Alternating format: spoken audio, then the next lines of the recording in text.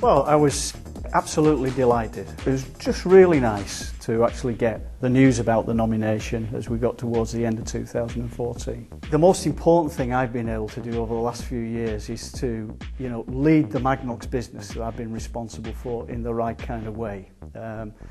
We want a safe and successful industry. We want an industry that creates opportunity for young people.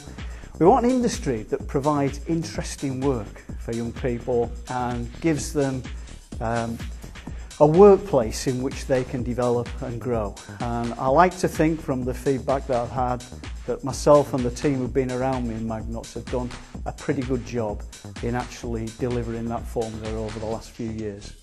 I think one of the big challenges is how we unite as an industry. I think personally it's really important that everybody coordinates and works through organisations like the Nuclear Skills Academy in order for us to do this in a really coordinated way.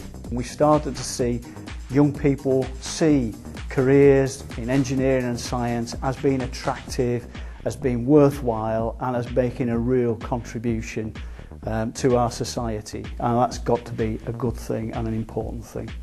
So career highlights so far, one was receiving the Rosper Sir George Earl Trophy for Magnox being the top performing company in the UK. I guess the second thing was being awarded an MBE in the New Year's Honours list. That was also a tremendously proud moment for me.